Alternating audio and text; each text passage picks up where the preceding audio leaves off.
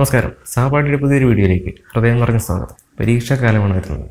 എല്ലാ പരീക്ഷയും വളരെ ഈസി ആയിട്ട് സമീപിച്ചുകൊണ്ട് കൂളായിട്ട് എഴുതി മാർക്ക് വാങ്ങാൻ സാധിക്കട്ടെ എന്ന് ആശംസിച്ചുകൊണ്ട് നമുക്ക് ഇന്നത്തെ വീഡിയോയിലേക്ക് കിടക്കാം. പഠിക്കാൻ ഓരോരുത്തർക്കും ഓരോ രീതിയാണ് ഉള്ളത്.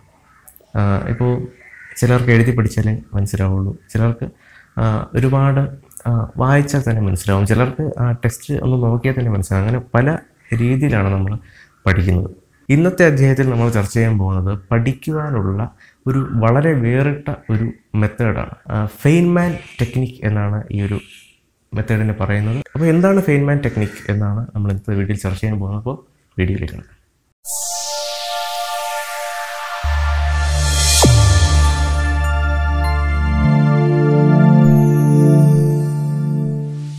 റിച്ചാർഡ് ഫെയ്ൻമാൻ എന്ന് പറയുന്ന ഒരു മഹാനായ ശാസ്ത്രജ്ഞനാണ് ഫെയ്ൻമാൻ ടെക്നിക്ക് എന്ന ടെക്നിക്ക് ആദ്യമായി അവതരിപ്പിച്ചത്. ഒരു ശാസ്ത്രജ്ഞൻ എന്നതിലുപരി അദ്ദേഹം വളരെ രസകരമായി കാര്യങ്ങൾ അവതരിപ്പിക്കുന്ന ഒരു പ്രഭാഷകൻ കൂടിയായിരുന്നു. തനിക്കറിയാവുന്ന ശാസ്ത്രം വളരെ ഭംഗിയായി അവതരിപ്പിക്കാൻ കഴിയുന്ന ഒരു വ്യക്തി കൂടിയായിരുന്നു റിച്ചാർഡ് ഫെയ്ൻമാൻ. ഒരു പ്രത്യേക കാര്യത്തിൽ നമുക്ക് ആഴത്തിലുള്ള അറിവ് കയ്യിലുണ്ടെങ്കിൽ അത് നമുക്ക് മറ്റൊരു വ്യക്തിക്ക് പറഞ്ഞു കൊടുക്കാൻ എളുപ്പമായിരിക്കും. ഇനി നേരെ തിരിച്ച് ചിന്തിച്ചു കഴിഞ്ഞാൽ, നമ്മൾ ഒരു കാര്യത്തെപ്പറ്റി മറ്റൊരു വ്യക്തിക്ക് പറഞ്ഞു കൊടുക്കുകയാണെങ്കിൽ അതിൽ നമുക്ക് ആ കാര്യത്തെപ്പറ്റി കൂടുതൽ അവഗാഹം ഉണ്ടെന്ന് നമുക്ക് മനസ്സിലാക്കാൻ പറ്റും. ഫെയ്ൻമാൻ ടെക്നിക്കിൻ്റെ ആദ്യത്തെ സ്റ്റെപ്പ് എന്ന് പറയുന്നത്, നിങ്ങൾ പഠിക്കാൻ ഉദ്ദേശിക്കുന്ന ഭാഗം തിരഞ്ഞെടുക്കുക. നിങ്ങൾക്ക് ഏറ്റവും ഡിഫിക്കൽട്ടായിട്ട് തോന്നുന്ന ഭാഗമാണെങ്കിൽ അത്രയും നല്ലത്.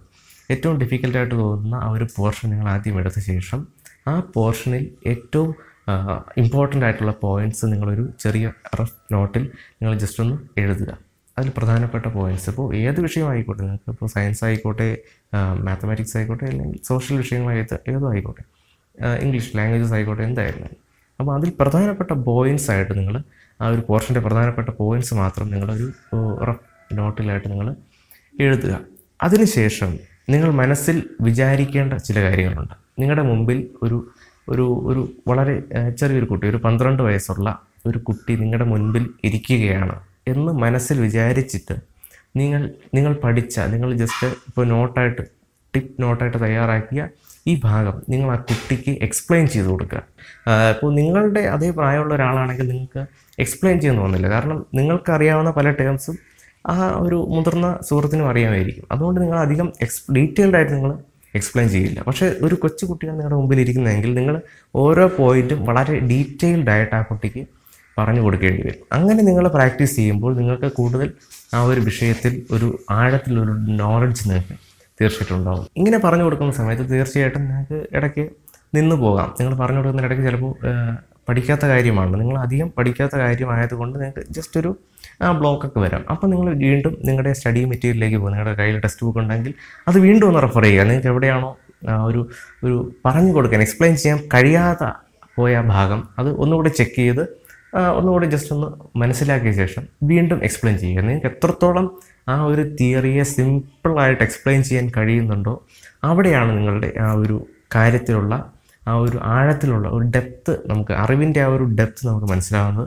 അവിടെ വെച്ചാണ്. പിന്നെ ഇതിൻ്റെ ഒരു ഗുണമെന്ന് പറഞ്ഞാൽ പിന്നീട് അധികം പെട്ടെന്നൊന്നും മറന്നു പോകില്ല എന്നുള്ളത് ഏറ്റവും വലിയ ഒരു പ്ലസ് പോയിൻ്റാണ്. ഇത് ഞാൻ പരീക്ഷിച്ച് വിജയിച്ച ഒരു ടെക്നിക്കാണ്. അതുകൊണ്ടാണ് എനിക്ക് ധൈര്യമായിട്ട് തന്നെ ഒരു വീഡിയോയിലൂടെ പറയാൻ സാധിക്കുന്നത്. അപ്പോൾ നിങ്ങളും ഈ ഒരു ഫെയ്ൻമാൻ ടെക്നിക്ക് പരീക്ഷിച്ച ശേഷം അതിൻ്റെ റിസൾട്ട് എങ്ങനെയുണ്ടെന്ന് താഴെ കമൻറ്റായിട്ടൊന്ന് രേഖപ്പെടുത്തണം.